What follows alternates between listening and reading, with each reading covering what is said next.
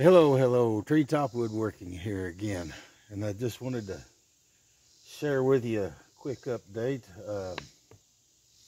About to finish these off. Basically what I made is like almost 100 little boxes. Here's what we got going on. This one is done. This one's done finished, done stained. Really turned out nice. I've smoothed all the corners, all the edges. That way, because these will be on the back of a church pew in the church. And if a kid grabs a hold of them, you know, you don't want no sharp edges or nothing. So all them smooth. But yeah, basically almost 100 boxes, 100 little boxes. And all I gotta do is put me a bottom on. I've got all these sanded down, but 10 more. I like 10 more. Whole lot of sanding. And then I'll stain these. And what I'll do, haven't made up my mind if I'm gonna put a screw on the corner or just one on each side. Haven't made up my mind yet. But that's about all I like. And would have been finished with this. But my my bench top sander decided to break down on me at the moment. And then the part it needs, you can't reorder, and so I'm just gonna spot weld it sometime, but I'm having to finish with my hand sander there. Whole lot of sand. But only got these 10 over here left to sand. These here, this and here I done sanded. Don't gotta be perfect. This will be the inside. I'll still stain this and the outside. Now these outside edges, I tried to get them smooth and I rounded off the corners and them too. But I'll still stain it. I won't stain the back side though, but I will stain this side. And then all I like is just gluing them on and cutting me a piece and fixing the bottom and fixing my hose, how many ever decide to put in there, and that'll be done. But a whole lot of sanding, goodness. Would have been done if my bench top sander hadn't tuckered that on me. This is just using, what is this? This is a golden pecan is what it is. I'm just wiping it on there with an old cloth of some kind. Just wiping it on there and that's it. But that's what it looks like. Golden pecan is what it is. Now some of these edges are darker than some of this wood. You know how wood is anyway. Some of it turned out darker, but just the way it is. The majority of this though looks just like this. And this kind of matches what they have about as close as anything I can find. So this is what I went with. And this just slicker and ribbon. Yeah. I could put another coat on, but it'll be inside. It won't be hurting nothing. It'll last forever. Yeah, a whole lot of sanding. Goodness. Might get a little bit of me sanding here in a minute. So much sanding. Thankful for this little whiz buggy. I've been as a business for a minute. Yeah, I can't believe nothing broke on me. It just doggone put me to sanding the hard way. Sure did. But that's okay too. All I'm gonna do next is just figure out some kind of bottom to put on there. And this is all the room I could have because the measurements on the church pew, they've got like a support on this side, but they have a hymnal on this side, and it was exactly 7 inches. So I did this 6 7/8. So I'm hoping everything will work out like that. But I'm gonna get back to sanding, and I'll probably get back with you then. Yep, sanding. They call me the Sand Man. Yes, indeed. Running around all over my shop, sanding everything that needs it. Well, everybody like to have what I got. I can plane a board and sand out a knot. I'm the Sand Man. That's my name. Yeah, the last one.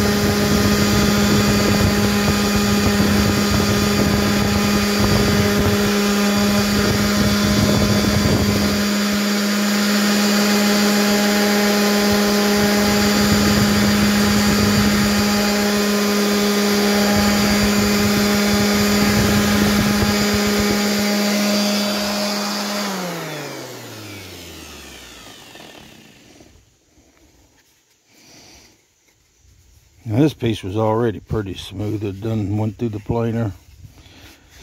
And this is just going to be the inside of the box. And it's smooth. It's pretty good.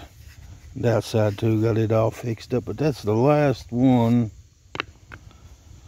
See, next thing I'll do is probably get these varnished up. I think I've got a cloth here to do it with. Yeah. That'll be done. Done and done. Kind of hard sanding with this thing that holds this camera in front of me. Kind of hard to get used to. But let's see. Probably start on this here in a minute, and I'll get back with you once I start staining them. Just to wipe on. Got a birthday party going on too today. Our youngest daughter's birthday. We have 5 little munchkins. Well, the oldest one's 20. Well, she will be 31 this coming year.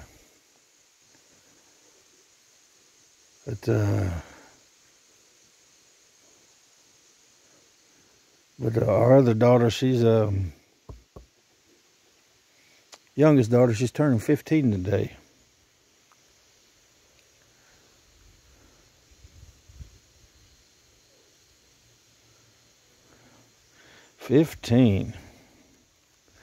Yep, they're fixing cake and everything now. We got all these done. You see, I got all. See, there's 80. This here makes 90. I think I had 92, but one of them blew out on me. Corner. I was just sanding, real easy sanding. You tell I ain't sanding much on it. But corner broke off for whatever reason. But that's okay, because again, I made extras just in case whatever happened. But I'll get back with you when I get to staining.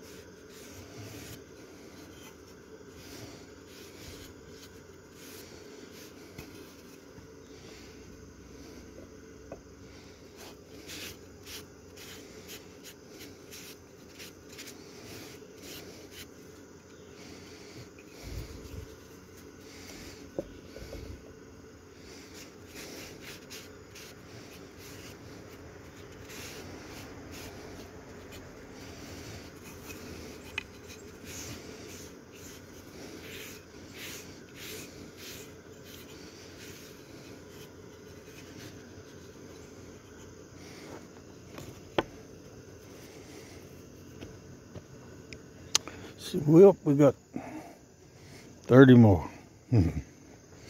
I'll get back with you. Oh yeah, and this all my rags that I'm using will be thrown on that trash pile, just right there by it anyway, in case they catch a fart or not. Till I get done with them, then I'll burn them for good if they don't burn themselves. But yeah, you gotta really watch this stuff, and this stuff here, a lot of stuff having to do with lacquer and all that, and stains and paint thinner and all that. You got to watch your rags, what you do with them for sure. You don't want to burn your place down. But I'll get back with you. And this color here, it looks great, you know, it matches what I really need. But I was really looking for an oak. I think a regular oak would have been just a hair darker maybe. But I really like this golden pecan too. So anyway, I'll get back with you. Well, in the words of a fellow woodworker, Bearded Viking Woodworking, you ought to catch his channel sometime. But in his famous words, add a dab of glue, as he says. If we can get her to come out here, it is. Oh yeah.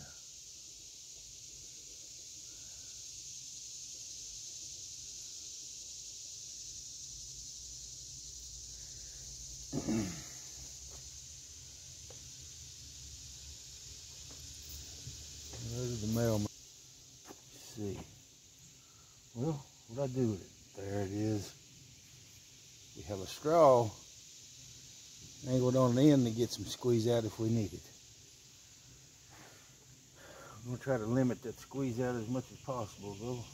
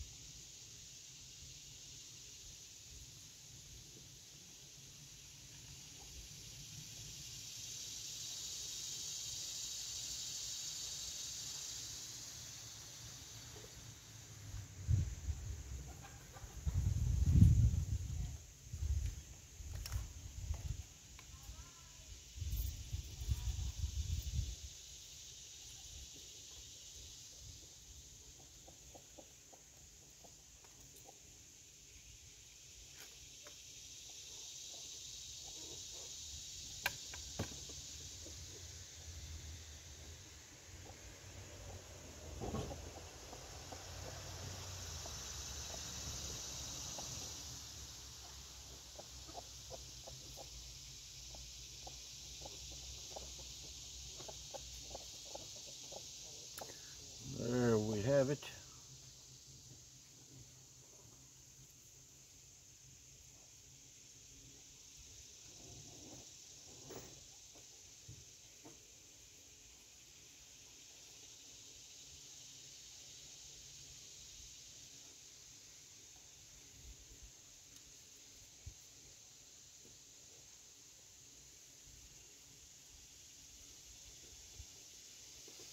Very little squeeze out.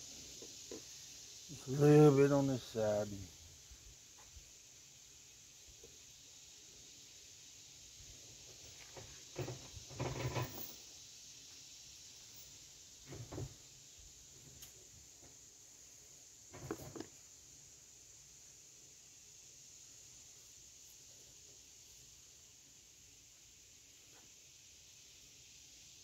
Good deal.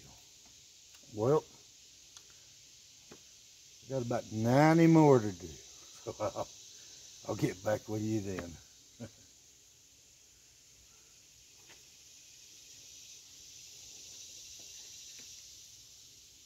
Yeah. Just a bunch of little boxes. Still have to put me a bottom on sometime. I got a little lip for that, and just a little piece, won't take a lot for that. I may end up Putting some polyurethane on these. I don't know polywally, but I'll get back with you. Well, as you can see, I got 10 of them done. See my high-tech redneck clamping system there. Actually, it is probably almost dry already. I'll still let them sit overnight, but anyway, you get the gist of it. Just a box. Just have to put a bottom on sometime. Yeah. Thought about polyurethane in these, putting some poly on them, but these are so smooth. And that finish is good the way it is. I only got so many times. If I want to do poly right, it takes coats, and you gotta let it dry in between coats. But this is all natural. It's like an almost finish. Got the beeswax and sunflower seed oil and some other oils, peppermint and a few others. But yeah, that feels good. Everything's looking good.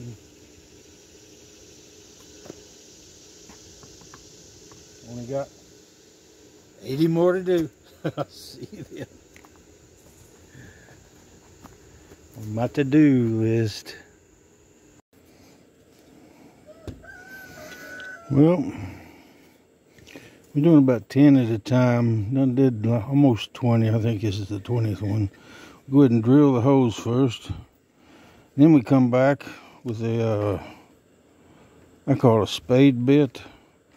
I don't have a Forstner bit that little. And I went to get one at the hardware here, and I'd have to order it and wait a couple of days. Wouldn't you know it? They got all the sizes, but the size I need.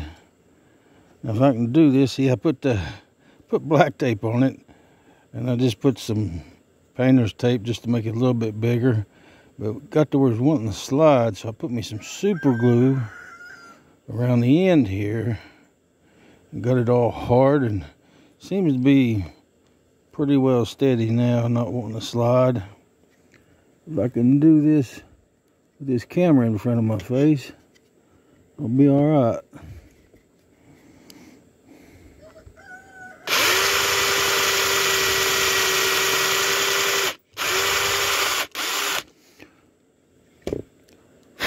Should I say phone? I'm using for a camera. And see what I'm doing there. And if I have to, I can go deeper. I don't want to go too deep. I don't know how thick the material is that this is going to be going into. Of course, the turkey or chicken's got another idea, but I can always go deeper. I'm going to take my bits with me in case I go a little deeper, and I got a little longer screws if I need them too.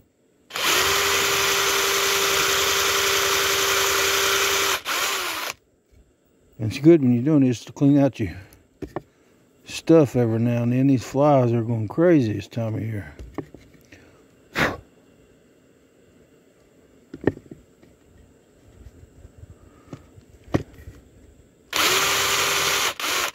Yeah, I just hope my bit lasts. I got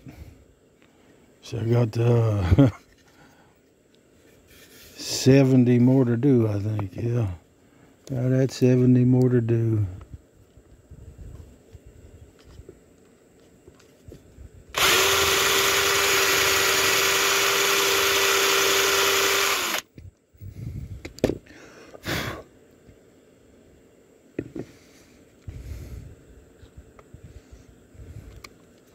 And you kind of want to clean your bit off every time.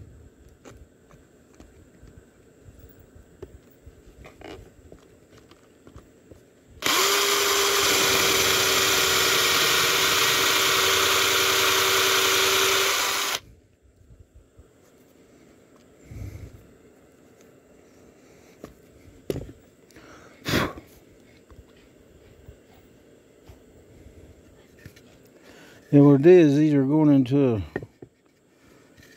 their tithe holders. They're going to be going into the back of church pews. What it is, just another box.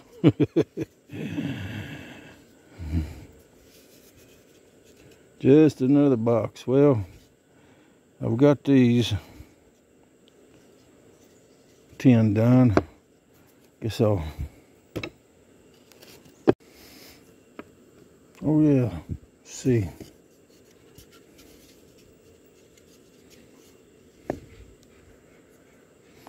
Forgot to show you the screws I was using. I got 2 different ones. I got these pan heads, I guess you'd call them. And I forget the name of these. It's kind of cool. But these little ones here are going to be the ones I'm using. I think they got the T20 Torx bit. I think these are 1 inch. I think these are 1 inch. 1.1 inches, probably. Either way it goes, these are about 1/8 inch longer. These pan heads. We got 600 of these, and each one will take a 4 of them. It's almost 100, so be about 400 of them. When I put them in there, right now, the depth I've got about that much sticking out, and if not just a hair more, but I think that ought to be plenty. Like I said, I can always go deeper if I need to.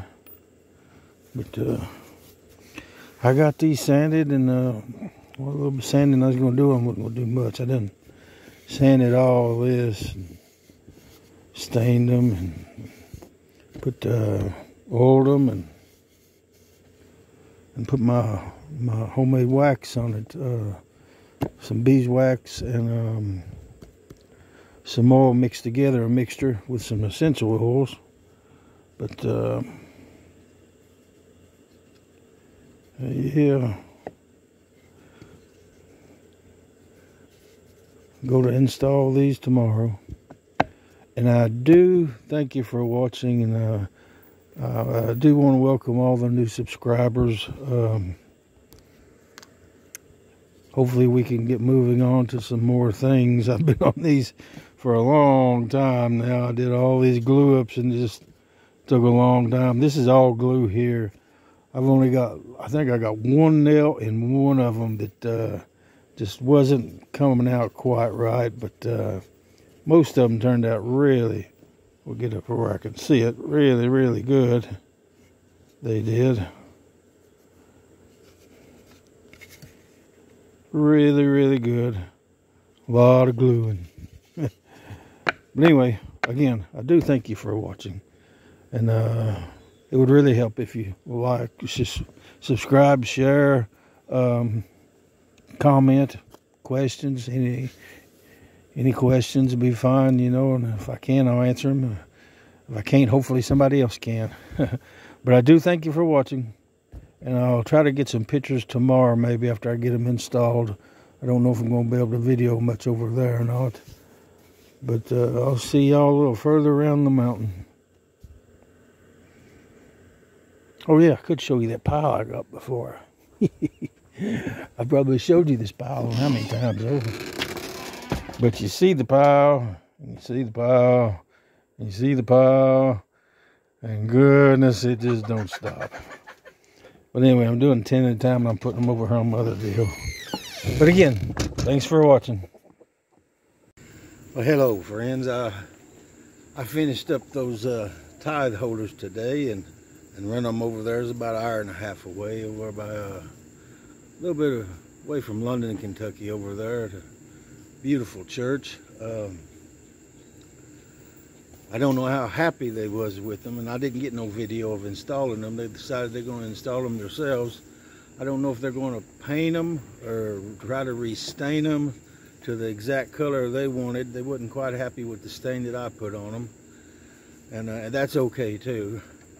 I don't know if they realize how much time I put into them.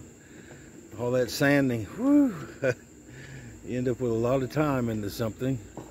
But that's okay, whether they paint them or restain them, you know, they're going to do that. But I wasn't able to get no video of that. And some of that may be my fault, you know. I probably should have made it clear, because I offered to try to get a stain close to the wood that they had, that the to the color of the pews, but they was looking for more of the exact wood that was used for the pews and things of that nature, and didn't quite agree to that. But that's my fault. Them things should have been made plain. I only agreed to get a stain that was close to what we could do, you know, the best we could do. But anyway, again, that's my fault there. But I left them with a few extras. I started off with like 102. I needed 88, so I had 102. I had some extras. I knew I'd have a blowout here and a blowout there. And the 2 extras I left them are not the greatest, but they could be used if they had to be. But they seem like they're going to use them anyway. But that wood, for me, that wood was kind of special that I did use, because it come out of a church here in our town that me and my family used to go to, that is getting shut down, that has gotten shut down over some mold issues from the basement that held water when it rained real hard. But the wood itself was really special, and it turned out really nice. I thought it just wasn't the exact grain they was looking for, but I hope they use it in some form and fashion anyway, whether they paint it or restain it or whatever. But just wanted to share that with you. And again, I thank you for all the new subscribers, for the old subscribers, for all your comments, your likes, your questions, you know, and anytime you share anything like that, you know. And hopefully we can get on. I'm going to take a couple days and rest and get on to making, maybe finish those mallets I started again, and start making some boxes, some different kind of boxes than those tithe holders. Them was kind of cool boxes. The only thing on those tithe holders I'd probably done different if I had a chance is the very bottom. I would have made just a little bit thinner. If you see them in my videos, they're probably a 1/2 inch like everything else is, maybe a little less, you know, maybe 7/16 or something like that. But I would have made them 1/4 inch maybe, or just a lot thinner, because it didn't need much there. But didn't want them to feel like they was getting cheated on wood either. Everything was a 1/2 inch or a little better, seemed like. But and they was just tithe holders, so I could have went thinner. But they really turned out nice. I like to see wood. I like to see the grain. You know, I'm not too good on colors, but I like to see the grain of it. Sometimes you can see a pretty tint to the wood.